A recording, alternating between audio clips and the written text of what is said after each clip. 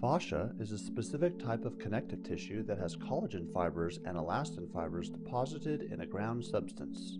The fibers are woven together much like the fibers of a sweater. Fascia is a three-dimensional web that surrounds every other tissue in the body.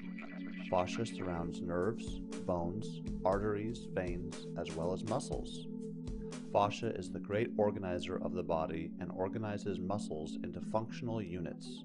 On a deeper layer, each muscle fiber is surrounded by a fascial sheath called the endomysium. These fibers are bound together by another fascial sheath called the paramysium, forming muscle fascicles.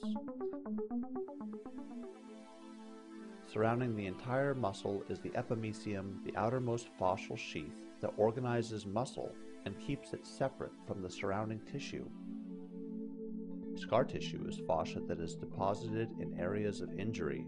Scar tissue is wonderful for healing wounds, but because fascia is in a continual state of being created, when there is little movement between muscle groups, the fascial sheaths begin to grow together.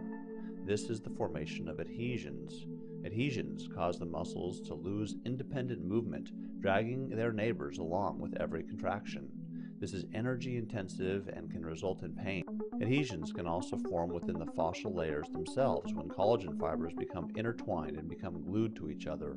These type of adhesions are called cross-linkages. Cross-linkages are restricted fascia that results in shortened myofascial spans. Because the fascia and muscles are responsible for positioning the bones in our bodies, restricted fascia will pull our bones out of proper alignment, causing dysfunctional movement patterns or bad posture.